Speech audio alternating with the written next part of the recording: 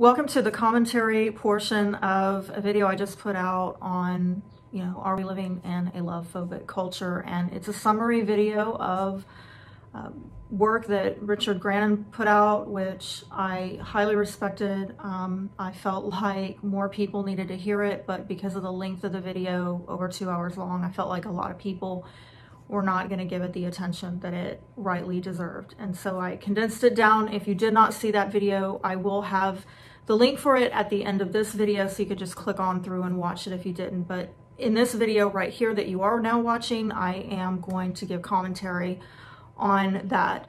As I said before, very grateful for the content that he put out there. And I think part of the reason why is because a lot of us, myself included, have gotten very interested in the subject of narcissism. As many of you know, I've written a book on narcissism, and I put a lot of content out on my channel about it as well. But I think the issue that many of us are dealing with who take an interest in this subject is having the ability to discern between somebody who is clinically narcissistic, or a clinical narcissist, I should say, versus somebody who is simply displaying narcissistic behaviors, characteristics. And if you do enough self-awareness, personal healing work, you realize, well, we all more or less have some of these things within ourselves. It's kind of hard not to, because it's so prevalent in society.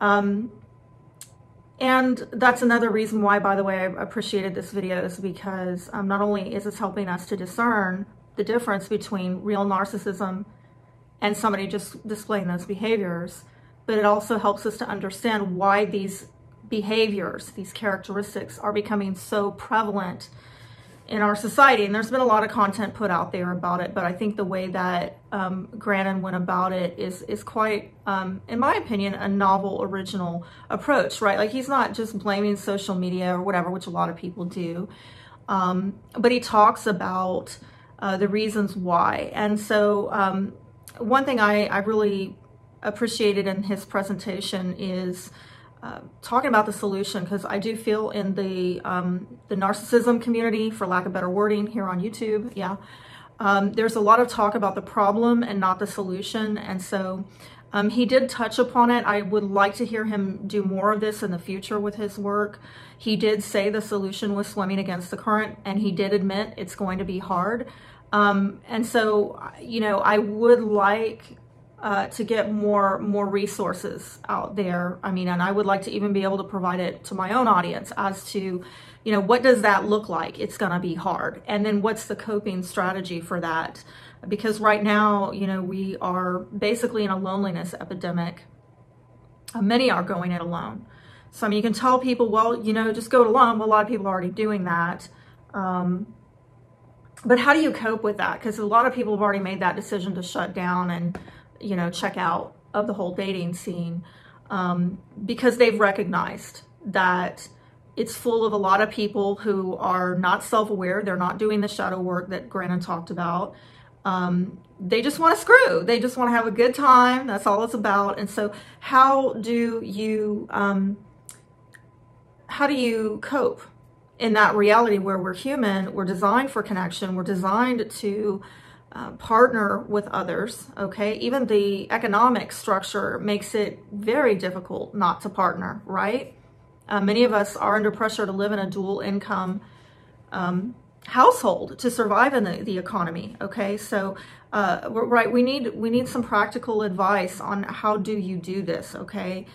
He also talks about instilling values into others and admits, well, that's, not gonna be easy. Well, and I can say, as a single woman who has taken this advice for years, not days, weeks, months, but years, okay, it's like, absolutely, you're swimming against the current, because you're dealing with being submerged in a culture that is telling you to just lighten up, just have fun, live in the moment. And this is the kind of pushback that we get from people when we try to bring it down to earth and be like, yeah, well, what is it that you're looking for? Or, I don't think this is going to work out. This is not really compatible here. You're looking for something light and fluffy. I'm looking for something with depth and endurance, and this is the kind of response that you get from these people. Oh, lighten up, just have fun, live in the moment. And again, if you've been sticking to your guns for years, and this is all you get from the culture you're submersed in, how do you deal with that? Because I will tell you, again, from personal experience, a lot of these people, they don't budge, particularly, again, speaking from a woman's perspective. A lot of men, they're very strong in holding on to, they're going after what they want, you know, and they will try to break you down. And if you don't bend or yield your boundaries, your expectations, your values, your ideals, okay, then they're going to move on to the next 20 women who will. There's absolutely no incentive for this man to budge. What he doesn't have to, okay? So, you know, you're going to have to, you need to be prepared. As I was saying to a viewer when I last went live and we were chatting about this, you know, if you have higher ideals or, you know, goals in life or values out of, you know, what you want in a relationship, be prepared to be alone for quite some time, because many people are living in mediocrity and they're content with mediocrity. And you trying to, as Grannon says, instill these values in other people, not easy, because, you know, there's a lot more people affirming their values than there are yours. You're going to be like the weirdo. You're going to have to learn to deal with a lack of support and a lot of pushback and arguing and reasoning with people who frankly have no motivation to not settle. Another thing I really appreciated about this presentation from Grannon is how he touched upon the current political correctness culture and how it is impacting the genders. This was kind of, you know, a bold, ballsy move, in my opinion, because even the content that I put out, I'm not going to lie, as an empath, I can already feel it, like, oh my gosh, I'm probably going to get some unsubscribes. Some people are going to put nasty comments. And right, like I put out a video about a year ago on how to heal divine feminine energy, and got some people who didn't like the stereotype, you know, of feminine energy. But you know, so again, as content creators or, you know, people who are out there in the self-help community, this is something that we're dealing with. Again, the cultural pushback of being outnumbered by these voices who are affirming things that, to me, frankly, again, as a Generation Xer, were not normalized in my background. And I feel rightly so, because I'm not above correction, all right? I'm not above it. But again, it's like I once said to a group of millennials, I mean, are you, because I'm a little frustrated in the moment. I'm like, what, do y'all not learn science anymore? Because when I was in science, we learned that, you know, that you either have XX or XY chromosomes, all right? It's like, you can't change that with plastic surgery, makeup, foundation wear, wigs. I mean, there's nothing you can do to change your chromosomal makeup. Yes, there are exceptions. There are people who are intersex or hermaphrodites, as they used to call them back in my day. And those people comprise of like less than 1% of the population. Okay, so why are we pandering to this scientifically, again, amongst people who are so into science? But what happened to the science of people's chromosomal makeups? And now everybody's supposed to tiptoe around scientific facts. So we have an atmosphere of censorship, self-censorship, a lot of hangups and backlash. Like I said, even if I come out as a woman talking about divine femininity, because there's so much, I think, even at a subconscious level, rejection of femininity.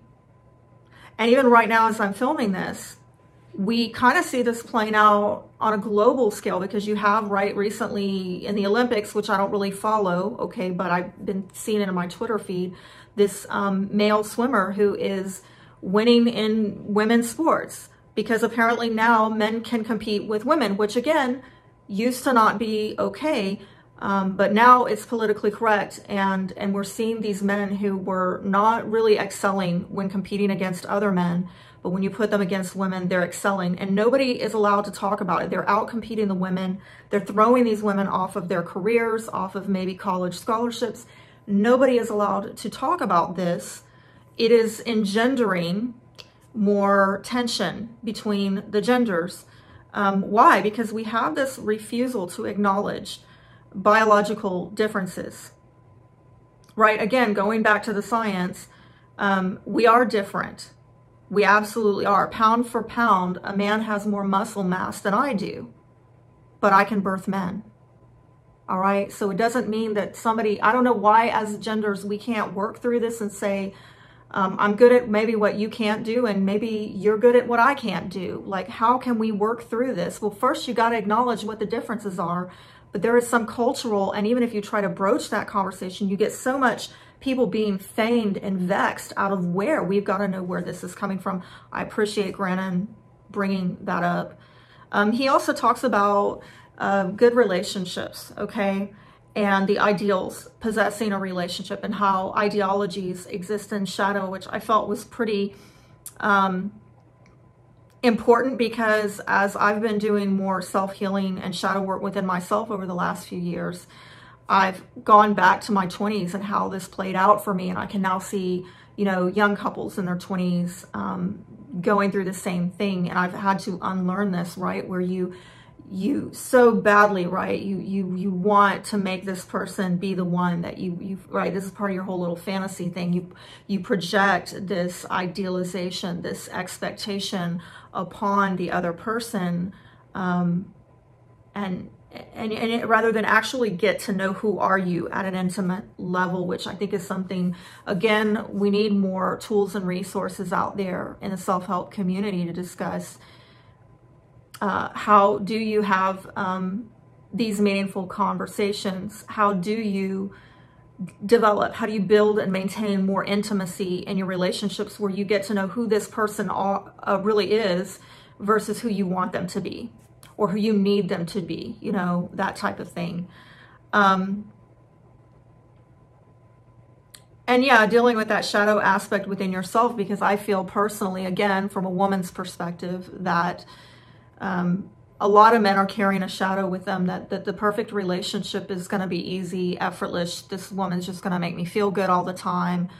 Grannon even said, yeah, nonstop party, which totally related to that. And, you know, for the women, imposing upon the man, oh, he's going to be my knight in shining armor. He's going to give me the white picket fence, the happily ever after, whatever, you know, fill in the blank, unrealistic expectations you can come up with.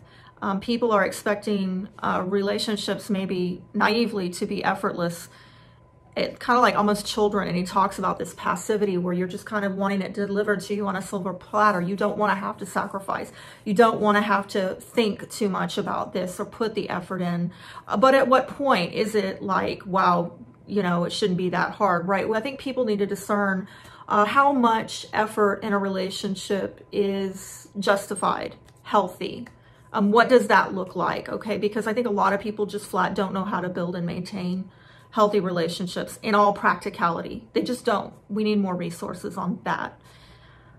Love that he talked about feminism and how it has emasculated men. And yes, you do see, I will say, you know, again, as a woman in the United States, observing a lot of women in the feminist movement, or women who identify as feminists, it's quite bizarre to me, because it's almost like they have rejected femininity and they are taking on masculinity.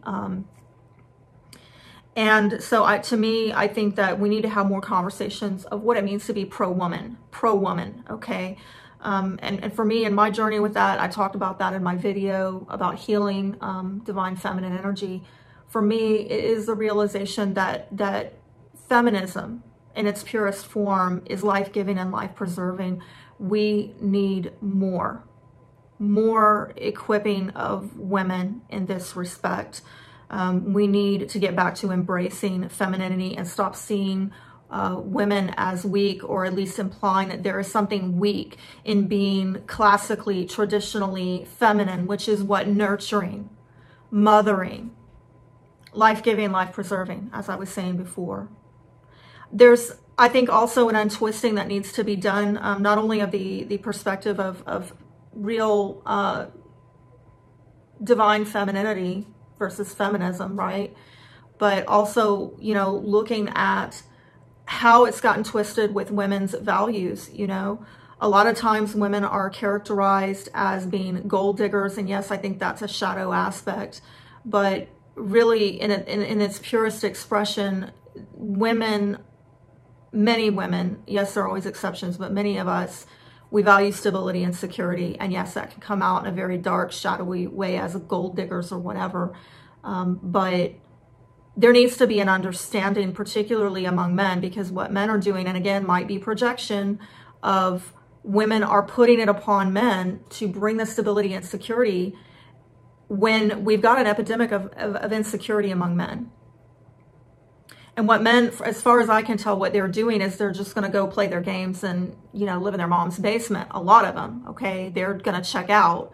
They're going to let that woman go, you know, to college, get the degrees, take the higher paying jobs. They're going to let her be the provider, the protector, the man, the masculine energy. They're going to let her initiate and stand into that while they stand down and play passive. This core issue of men not being in their rightful place, not standing up, not initiating out of this internal insecurity, lack of internal strength, that really needs to be addressed, because frankly, and I will again say in my own experience, you know, my goals even in my 20s were to live a very domesticated traditional life. But the only time I, you know, pursued higher education and, you know, higher paying jobs and higher status was because I was trying to give myself the stability and the security that the man in my life was not. And that wasn't about being a gold digger. That's about putting a roof over your children's head and food in their mouths. It's very practical, but again, why are we not? We got to work through this, okay? Because to me, I think the misalignment in men is causing misalignment with women. And it's often been said that if the men get in alignment, the women will get in alignment. Because again, I think if you know, things were in alignment with men, women would not have a problem taking more of a supportive role. They're taking this initiative role, or the role of an initiator, because he's not. And if he doesn't stand up and lead, well, somebody's got to lead, follow, or get out of the way. It's kind of the attitude here, particularly when you have kids. Somebody's going to have to do it, and we got to deal with the insecurity in men. I would like to see women also, you know, return to embracing wisdom, which from what I understand, that was something that was actually coveted centuries ago, more so than feminine beauty. And I'm not saying, you know, to discard beauty. I think that that's,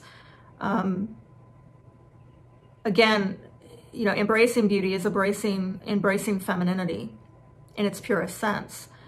But at the same time, we need to put equal, if not more, emphasis on women being seen as wise. Women who offer wise counsel, guidance, things like that, rather than the images of women that we see now, where the only way you can have any relevance or get any kind of attention, acknowledgement, honor from men is based on, you know, I don't know, how short you can hike up your skirt or something like that. With the men, you know, I would really like to see more talk about not only men having more inner strength, more security, but using that inner strength and inner security to empower women. Because I think that there's a lot of disempowering dynamics. Yes, comes across as narcissistic, but unfortunately, there's so much exploitation going on that, you know, the problem is, if, again, going back to women coming into alignment when men are in alignment, the problem is when women come into alignment and the man is not, what you see is a lot of this being exploited. Women who, you know, take more of a soft, accommodating, nurturing approach, but then they get exploited by men. And so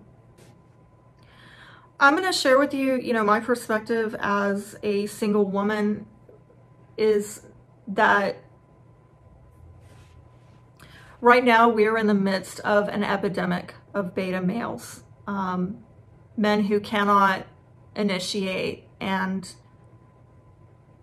you know, the only kind of woman that's actually attracted to that is probably a woman who is, as Grannon would say, living out of her animus shadow. It's like a Jezebel Ahab spirit. The ones who can initiate, unfortunately, we have to worry about, as I've advised my audience, looking out for these fake alphas, these men who they come across really strong on the exterior, but on the interior, the security, the integrity, it's not there at all, even though they put up a really good front.